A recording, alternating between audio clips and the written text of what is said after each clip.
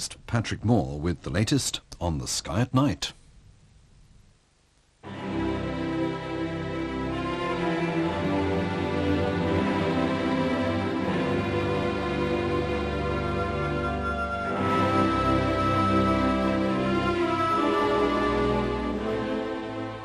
Good evening. We've been hearing a great deal about Comet Swift-Tuttle. Now, this is a most interesting comet. It was discovered in 1862 and was found to be the parent comet of the August meteors we call the Perseids, and the period was worked out as 120 years. So it should have been back in 1982. It didn't turn up. Many people, including me, thought it had come and gone unseen. But then Brian Marsden in America recomputed the orbit and gave a period of 130 years. And sure enough, this year, back it came. And you might like to see some pictures of it taken in November. Here is one by John Fletcher. And here's a second one by Harold Ridley. Not bright, and the comet is not going to be bright this time, but it will be back in 130 years, and next time it's going to come really close to us. And there have been rather alarmist reports that it may even hit us. I don't think that's at all likely. I would say the chances of the Earth being hit by Swift-Tuttle are several hundred to one against. But it will come close, and in 130 years' time, it will be a brilliant naked-eye object. But I very much fear that you and I won't be here to see it. Much nearer ahead, we're going to have a total eclipse of the moon. And that's due on the night of December the 9th, 10th, and it goes over midnight. Now, I'm quite sure you know what happens during a lunar eclipse. The moon passes into the cone of shadow cast by the Earth. And since the moon shines entirely by reflected sunlight, the supply of direct sunlight is cut off. But generally, the moon doesn't vanish completely because some of the sun's rays are refracted or bent onto the moon by way of the shell of atmosphere surrounding the Earth. And generally, the eclipsed part turns a dull, very often coppery colour before it comes out of the shadow again. And that's what we're going to see. And I'll give you a timetable. The eclipse begins on December the 9th at 2200 hours. And totality begins at 2307. Totality ends at 0021, and the entire eclipse ends at 0128. And it'll be fascinating to watch the progress as the Earth's shadow creeps across the moon. But this could be an exceptionally interesting eclipse. But bear in mind that all the light reaching the eclipsed moon must get there via the Earth's atmosphere. And everything depends upon how the Earth's atmosphere is. We've had Mount Pinatubo. There's a tremendous amount of volcanic material in the upper atmosphere, and this could cause a blocking of the light. There was a partial lunar eclipse earlier on this year, not visible from here. I saw it from America, and the eclipsed part disappeared completely. And I'm prepared to believe that at this coming eclipse, the eclipsed moon will vanish. I don't know. Got to wait and see. But it is going to be very interesting indeed, and I recommend photographers to get busy. And also, just casting your mind back, December 1972, the last men on the moon, Apollo 17 on the lunar surface. And there's a picture of the scene as they saw it then. And I just wonder, when are the next men going to go back to the moon? It could be quite soon. We've got to wait and see. And now, on to my main topic for tonight. The lovely constellation of Orion is now beautifully visible in the evening sky after sunset. And you can't mistake it. It's very distinctive, with the two brilliant leaders, the orange-red Betelgeuse, the glittering white Rigel, 60,000 sun power, and Orion is a lovely guide. Downward, the three stars of the Hunter's Belt show the way to Sirius, the dog star, the brightest star in the sky. We can also find Procyon in the little dog.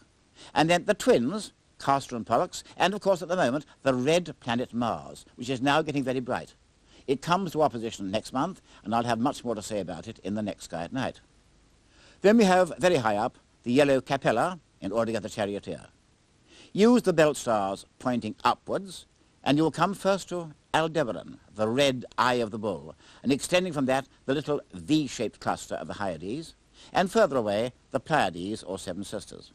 But I want you to direct your attention, please, to a much fainter star, the third magnitude Zeta Tauri, which does have a proper name, Alheca, which is hardly ever used. Now, Zeta Tauri is a perfectly ordinary white star, about 1,000 sun power, but it's the guide to one of the most interesting objects in the sky, the gas patch we call the Crab Nebula. And you can just see it with good binoculars if you're lucky. And here's a sketch I made of it some time ago with a pair of 20 by 70 binoculars. There is Zeta Tauri, bottom of the field, and there the tiny glow of the Crab Nebula. and we know what it is. It's the remnant of a supernova, a colossal stellar explosion involving the virtual death of a star. And this was seen way back in the year 1054 by Chinese and Korean astronomers. It wasn't well documented in Europe. I think very likely that the American Indians saw it, and they may have recorded it on some of their old cave paintings, but we haven't got any detailed record of it. But we do know it became bright enough to be seen with the naked eye in broad daylight, and it lasted for months before fading away. Then, of course, it was lost. But in 1731, an astronomer named John Bevis recovered it as the gas patch we know as the Crab, and that is the remnant of the supernova. The name, by the way, was given to it by the 3rd Earl of Ross. And there he is. He was the man who built that superb 72-inch telescope in the middle of Ireland in 1845 and used it to discover the spiral galaxies. And there's an old painting of Lord Ross going up to observe. And it was he who drew the Crab. This, in fact, is his drawing of it. It's not really very accurate, quite frankly, but you can understand why he called it the Crab Nebula. We also know it is 6,000 light years away, so when the old astronomers saw it, they were witnessing an explosion that happened 6,000 years ago. But the Crab is really important. For one thing, it radiates almost the whole way over the electromagnetic spectrum. And secondly, right in it is the Crab's powerhouse, the remnant of the old star, now a neutron star, which we call a pulsar, and that is sending out radio waves. And at this stage, I'm delighted to welcome back the 13th Astronomer Royal, Professor Sir Francis Graham Smith. Welcome back, Graham. First of all, what about supernovae in general? Well, let's start off by saying what you actually see when you're lucky enough to observe a supernova in the sky. There was one in 1987 in the Large Magellanic Cloud, which is down in the south. And if you look at a picture of what the star cloud, a very rich field, was like before the supernova, then you can see there are lots of stars there, and you can't guess which one was going to become a supernova. Now you see what happens when the supernova came. Suddenly there was a single bright star in the field, so much brighter than anything else, despite the fact that that nebula is so far away from us. So now you've got a star which is producing an enormous flash of light. How does it do it? Well, a star in its normal existence, like the Sun, is getting its energy from hydrogen. It's getting energy from hydrogen fusing into helium. It's a fusion power reactor. And the light comes out from the surface just because the star's kept hot. When the hydrogen is burnt up, which takes a little while, you know, some hundreds of thousands of millions of years, yes, then there is nothing now to keep the star shining, and furthermore there's nothing to prevent it collapsing, because there's gravity trying to pull it together and light trying to push it out. So it collapses, and it does it very suddenly, within a matter of seconds. So the first thing that happens is that the whole star mass collapses into the center and releases a tremendous amount of gravitational energy. Two things are left. There is a condensed star left at the center, but that's not what you see. What you see is a cloud which is blowing outwards. Now there's what happens. A single object blows out into a great big hot cloud. Now the exciting thing is that we know in great detail what's happening inside that cloud. It's very hot, there are very energetic particles in it, and you can get some nuclear processes in which don't occur before a star goes into this supernova explosion. You can get nuclear fusion. And you can get nuclear fusion, not just hydrogen into helium, but into much heavier elements. You can make, well, the uranium that we use in power plants here, nuclear power plants, comes from the supernova explosion. All the heavy elements that are inside you and me, they come from supernova explosions. We can tell that this is happening because we know that in that cloud we can actually identify a process which shows us that cobalt and nickel are turning into iron, because the cobalt and nickel are a radioactive form. And if we look at the light curve of that explosion, the way in which the light changes with the time, there it goes, big explosion. But look, that long straight portion for some hundreds of days, that fits exactly what you expect from that straight line there, from the decay of nickel and cobalt with a 76-day time constant into iron. So we're actually seeing nuclear physics going on in that expanding cloud. Has it all gone now? Well, there is still the object at the centre. In fact, we're still observing the cloud. It's got very faint and it's almost dissipated. But at the centre, we've got the very condensed object, which we call a neutron star. It's matter which is 1,000 million times the density of ordinary matter. It's absolutely fantastic. But it is the basic building blocks of massive materials. Neutrons are actually tightly packed one against another, and it's an object which is about 10, 20 miles across only. Now, you wouldn't expect to be able to see that, and in fact, the idea of a neutron star has been around for a long time before it was ever observed. The reason that you can observe it is that it's spinning rapidly, and that's natural when a thing collapses.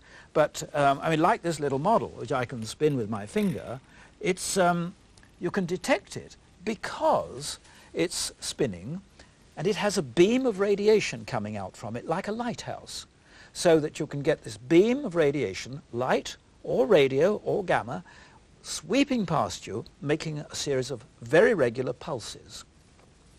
Well, those pulses are so regular that we can monitor them, and we can find a lot of very interesting physics about the neutron star. You'll see I'll be emphasizing the physics that goes on in these interesting objects, because basically I come from physics. Well, this rotating model here is what we think of when we think of the pulsar at the center of the Crab Nebula. We've been watching it now for 23 years. At Jodrell Bank? Well, Jodrell Bank for the last 12 years, but other places have provided their data. Over this 23 years, it's slowed down, but it's still going just under 30 times a second. Here's the graph of how it goes. It started at 30¼ revolutions per second, and it's now going at just under 30 revolutions per second. So it's slowed down nice and regularly, so it seems. By about 1/10 of a second? Well, it's to be expected that it would slow down by that amount, because if you keep on slowing down for 1,000 years from a very rapid rotation, that's about where you expect to get. Now, that smooth slowdown actually conceals a much more interesting behavior. There's another pulsar in the southern hemisphere which actually is rotating about 10 times a second, so the period between its pulses is about 1/10 of a second, and that is getting slower. And you would expect to see a straight line again over the years that this has been observed. But look at that so-called straight line. Over the 8 years this graph covers, there are 3 kinks in it. And these are what we call the glitches, when something funny happens to the rotation. Now, this is very exciting. The reason it's exciting and interesting to us is that the neutron star is not a solid. It's a shell with a liquid inside, like an uncooked egg. And like an uncooked egg, the insides can move independently of the outsides. But these are very independently because it's a superfluid. A superfluid has no friction, so that it can rotate inside faster than the outside. And what you're seeing at these glitches is just instants when the inside happens to clutch hold of the outside and give it a little jerk and make it move faster.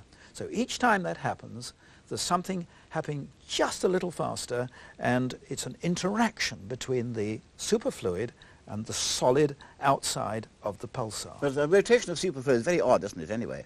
Well, it is very odd, and the people in the laboratory will tell you exactly how that goes.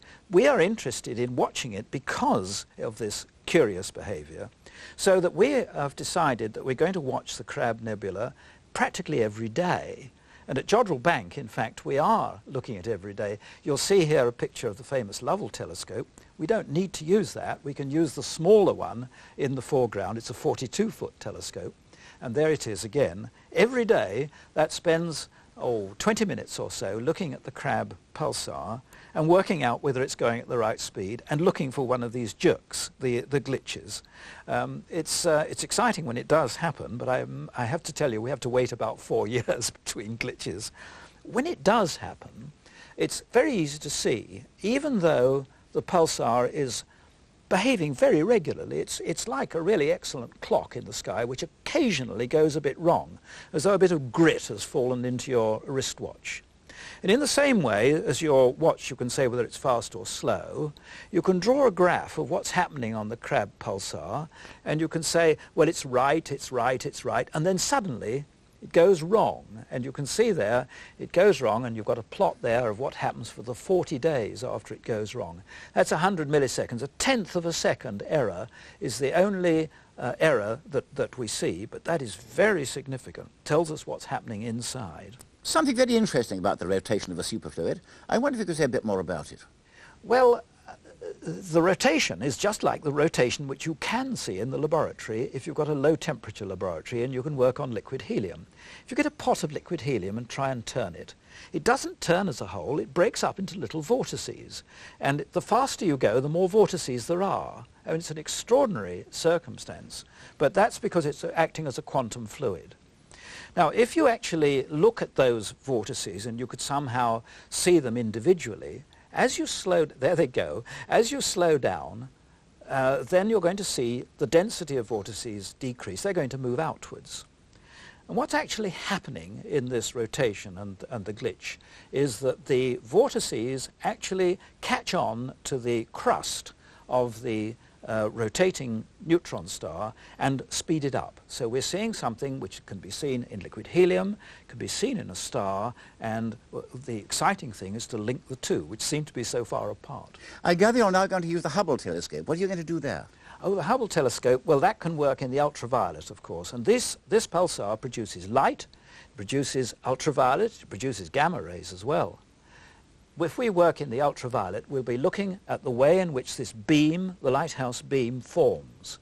And that's a very interesting piece of physics. It's formed in a very strong magnetic field, very high energy particles. So we're going to look at the ultraviolet, look at the intensity of the light and its polarization. And you're doing that in the near future? Well, any minute now, we hope. And, you know, the Crab Nebula is of exceptional importance, isn't it? Only 6,000 light years away. There are plenty of other pulsars, but this is the most special one. Well, there are 550 catalogued or so now, but there aren't any others which are only 1,000 years old, which we know so much about. I mean, the Crab Nebula and its pulsar are a wonderful laboratory. And this is really where physics and astronomy come together. Oh, they do. I mean, if you gave us only one object in the sky, it would have to be the Crab Nebula and the pulsar. I sometimes think we could do without the rest because there's so much to do on the Crab. Well, certainly the Crab Nebula has told us a great deal, and it's a pity the supernova itself wasn't well documented. When we're going to have another supernova, I don't know. Only two in our galaxy since then, 1572, 1604. I'm sure you'll be very glad of a new galactic supernova. Well, it would be very exciting, but it better not be too close because they're fairly energetic objects. It could be quite uncomfortable. Meanwhile, we do have the Crab. Graham, thank you very much. And remember, the Crab is now on view in the evenings, and if you do have a telescope, you'll be able to find it.